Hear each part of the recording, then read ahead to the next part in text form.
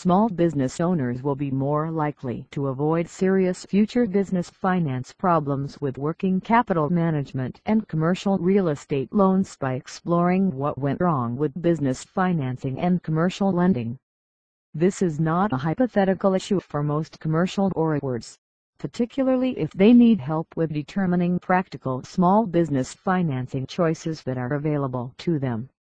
The bankers and banks responsible for the recent financial meltdown seem to be saying that even if anything actually went wrong, everything is fine now in the world of commercial lending. Nothing could be further from the truth. Commercial lenders made serious mistakes, and according to a popular phrase, if business lenders and business owners forget these mistakes, they are doomed to repeat them in the future.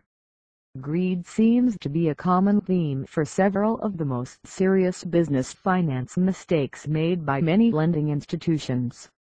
Unsurprising negative results were produced by the attempt to produce quick profits and higher than normal returns.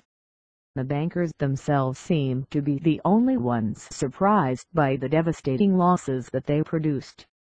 The largest small business lender in the United States, CIT Group, declared bankruptcy after 2 years of attempting to get someone else to pay for their mistakes.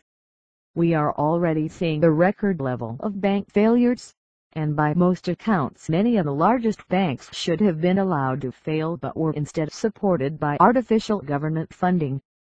When making loans or buying securities such as those now referred to as toxic assets, there were many instances in which banks failed to look at cash flow. For some small business finance programs, the stated income commercial loan underwriting process was used, in which commercial borrower tax returns were not even requested or reviewed. One of the most prominent business lenders aggressively using this approach was Lehman Brothers, which filed for bankruptcy due to a number of questionable financial dealings.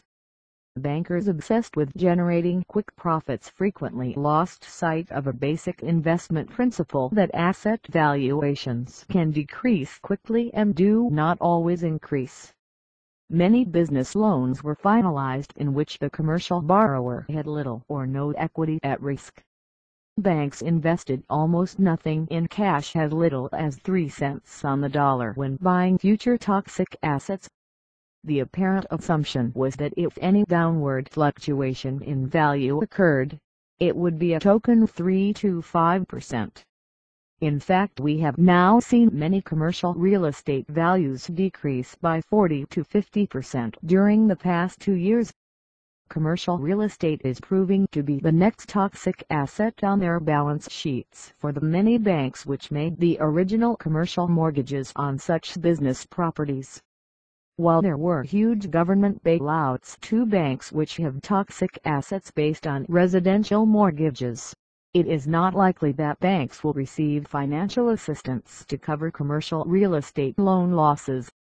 As a result, a realistic expectation is that such commercial finance losses could produce serious problems for many banks and other lenders over the next several years. As noted in the following paragraph, many lenders have already drastically reduced their small business finance programs. Inaccurate and misleading statements by commercial lenders about their lending activities for business finance programs to small business owners is an ongoing problem. Although banks have typically been reporting that they are lending normally with their small business financing, the actual results indicate something very different by any objective standard. It is obvious that lenders would rather not admit publicly that they are not lending normally because of the negative public relations impact this would cause. Business owners will need to be skeptical and cautious in their efforts to secure small business financing because of this particular issue alone. There are practical and realistic small business finance solutions available to business owners in spite of the inappropriate commercial lending practices just described. The emphasis here is focusing on the problems rather than the solutions, primarily because of the lingering notion by some that there are not significant current commercial lending problems.